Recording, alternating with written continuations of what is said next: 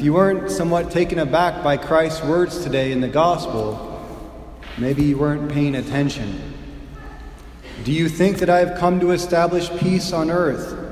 No, I tell you, but rather division. From now on, a father will be divided against son, mother against her daughter, and mother-in-law against daughter-in-law.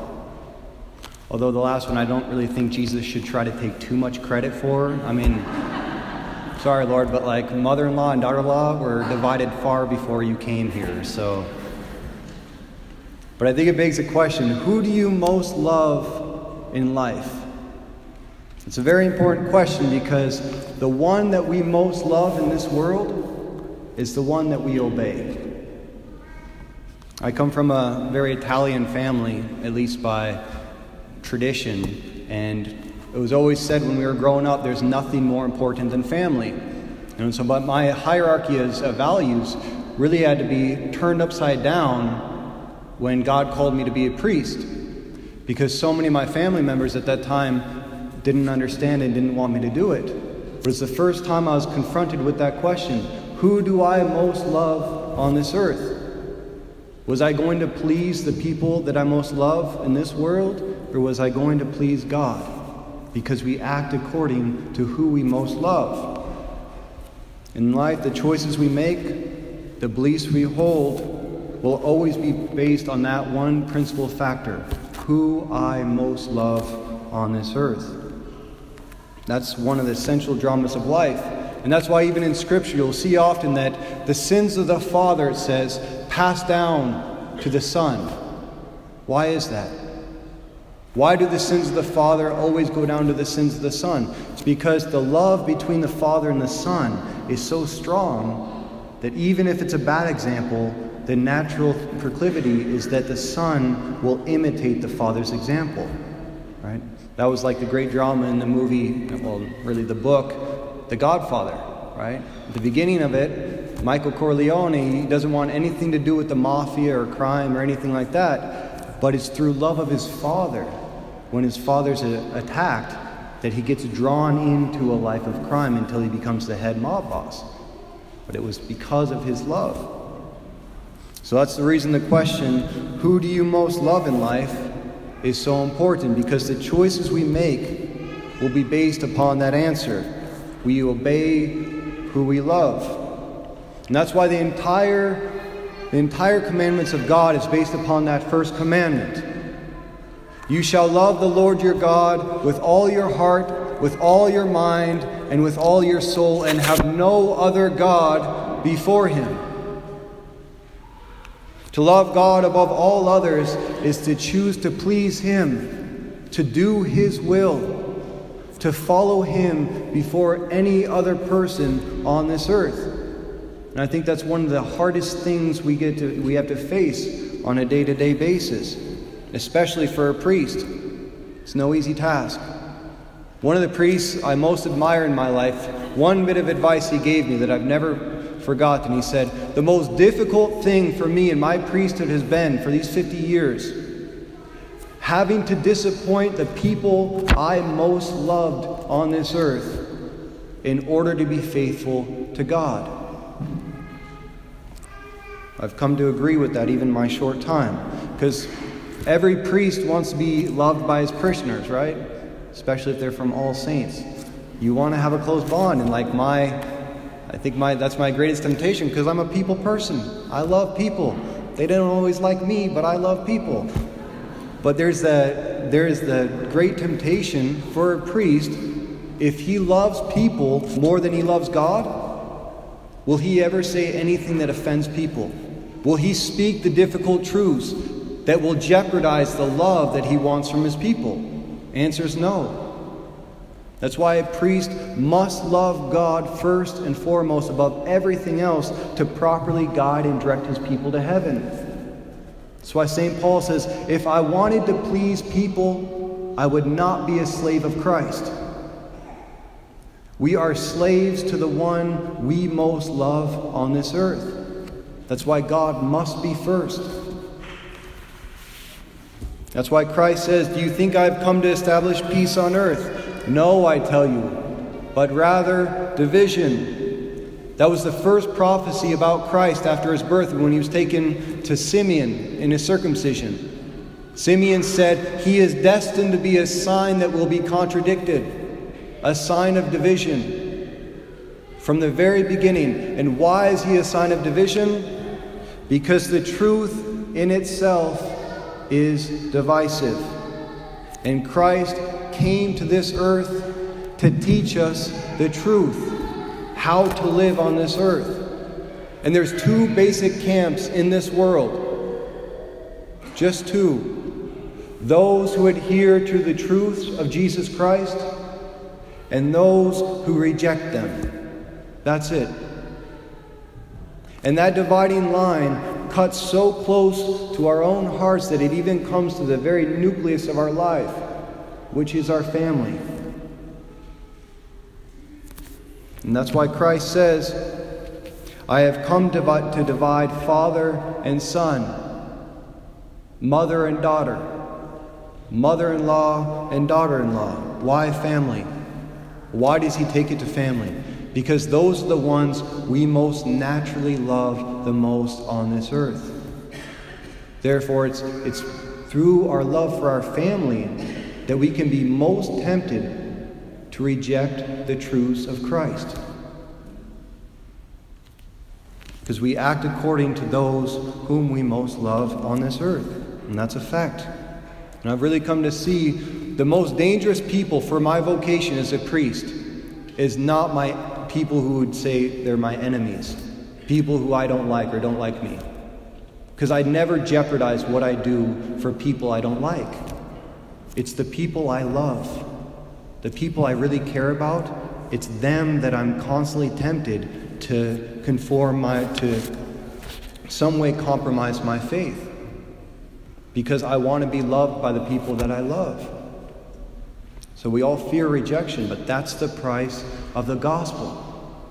That's why Christ takes it down to our very family. If you love anybody more than me, when push comes to shove, you're going to change what you believe. You're going to change the way you act in order to please them over me. And that's why we see in the prophet Jeremiah, he's being lowered down into a cistern. He's rejected by the people because why? He was speaking a truth that the people didn't want to hear. And who was he speaking to? Was it pagans? Foreigners? No, he was talking to his own people. He was talking to the Israelites. And they said, because you're not preaching in a way that is good for the people, we reject you. That's why the majority of the prophets in the Old Testament were put to death. Because they were speaking a truth that the people didn't want to hear. And they could never do that if they didn't have their hearts set on God first. They ended up dead because, well, the truth sets you apart. And to be set apart is to be in danger. To be different is to become a target. You know, I learned the most interesting thing about zebras the other day. Why do zebras look the way that they do?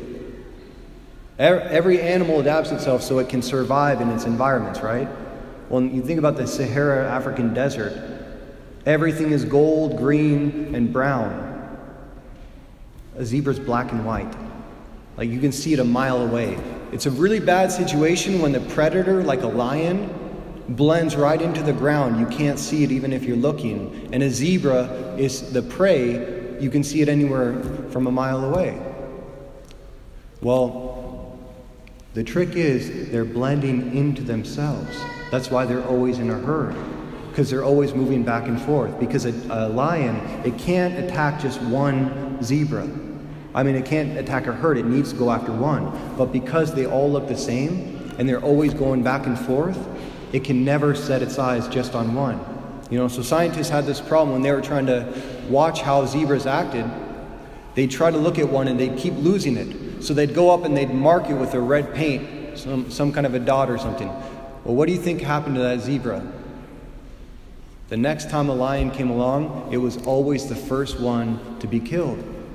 Because now the lion had something to look at. So zebras survive by blending into the herd. Well, so do human beings. We're social animals, so we blend in to survive. We go along so that we don't have to stand out. And we're constantly tempted to sacrifice our beliefs and to act according to the ways of everyone else so that we don't become a target. And what does the truth of Christ do when we're living according to it? It paints a big red cross right over us so that we cannot hide. That's what I hear from families all the time with 4, 5, 6, 7 children. They go out in public, they got a huge cross on them. People are looking at them. Haven't you ever heard of contraceptives or, birth control? It's a cross they have to carry all the time. What about when you're in a restaurant? How hard is it to pray in a restaurant? It's difficult because you don't want to draw a lot of attention to ourselves. But when we live according to the truth of Christ, it sets us apart. And who wants to be set apart? You become food for the lions. That's the fear. If I'm different from everyone else, something bad's going to happen to me. It's fear that keeps us running along with the majority of people. And that's why only love can conquer that. You have to choose which camp you're going to belong to. Are you going to choose to belong to the world or to the witnesses of Christ? Hebrews said you are surrounded continually by a cloud of witnesses. What are they talking about? The saints. And witness, martyro in Greek, martyrs. You're constantly surrounded by the saints who went before you, who allowed themselves to be crossed with the blood of Christ, set apart, and sacrificed their life for His gospel. And we have to choose which camp we're going to go with, daily, and even in our own families. Right? Christ said to us, the last thing that He said to His disciples is, if you belong to the world would love its own. But I have chosen you out of the world. Therefore, the world hates you. It's okay for us to be hated by the world because we're different. In fact, if we are not feeling some persecution from the world because our beliefs make us different, well, then we have to ask the question, have we so assimilated the ways of the world that we're no different from them? When was the last time someone called you out for your faith and said, you don't live the way that everyone else lives? There's something different about you. That's the litmus test for where we're at. Do we stand out as different or are walking in ways according to the ways of the world? But that's why Christ said, there is a baptism with which I must be baptized, and how I yearn for it to be accomplished. What was the baptism He was talking about?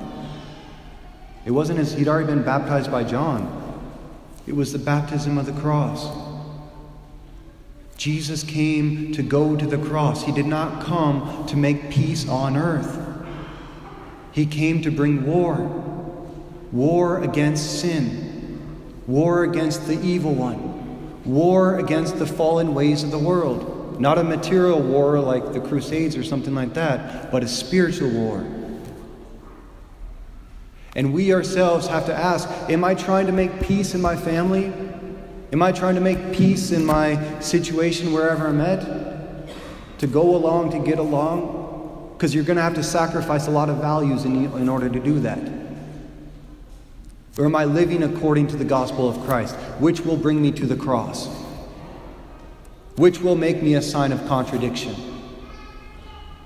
Which will cause division? And we're made for love, so we can't just do that for the sake of truth. It's not about truth or love. It's about falling so deep in love with Jesus Christ that I'm willing to sacrifice everything for His truth because of His love. And that's why Christ went to the cross. He makes a complete gift of Himself, body, blood, soul, and divinity, on that cross and in the Eucharist. A complete gift of Himself so as to inspire the same love within us. So that looking at Him and receiving Him, I too might be inspired to make a complete gift of myself back to Him. Who do you love most in this life? It's the most important question we can ask ourselves, because it determines everything we become, for now and for all eternity.